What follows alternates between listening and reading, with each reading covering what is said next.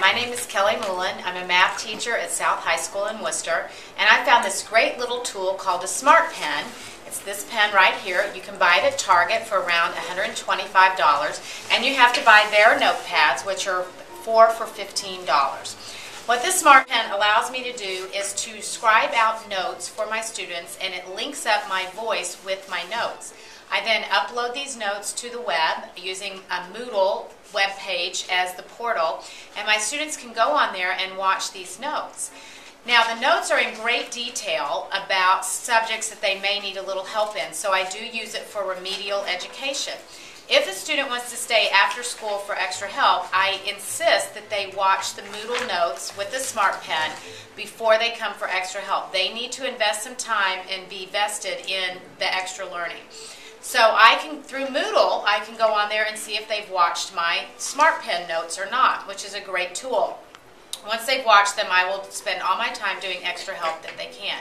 Sometimes their math skills aren't as strong as they should be, so they will go back and watch particular notes that I wrote up with the SmartPen. I do this on my own time. I do not do it during class.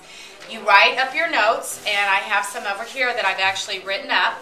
Once the notes are in the pen, I hook it up to the docking station that comes with it. You put it into a USB port, and all of the notes come into a file that you get that uploads with the SmartPen. Then you can manage your notes, and you can save them as a file, and you can embed them into Moodle, and now the notes are here. So here's an example of my notes. Now I'm going to stop talking, and what you're going to be hearing is my voice through the computer that is synced up with the notes. You have to have vertical asymptotes with these because the denominator cannot be 0. So vertical asymptotes are restrictions on the domain. My real goal is to get them ready for college.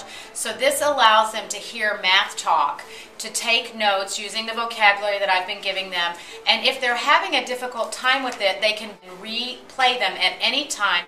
So they keep going over and over them until they can master the vocabulary, the math skills, the math words, and become better prepared to take notes in college from their professors.